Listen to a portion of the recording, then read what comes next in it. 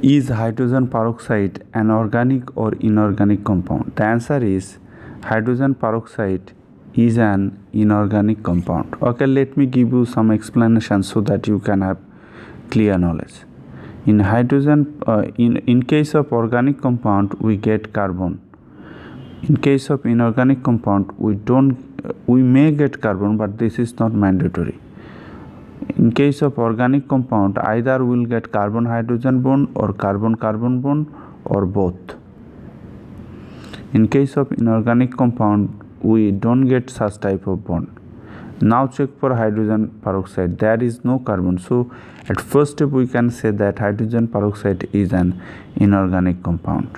Also, there is no chance of containing carbon hydrogen bond and carbon carbon bond in hydrogen peroxide. So we can say that hydrogen peroxide is an inorganic compound.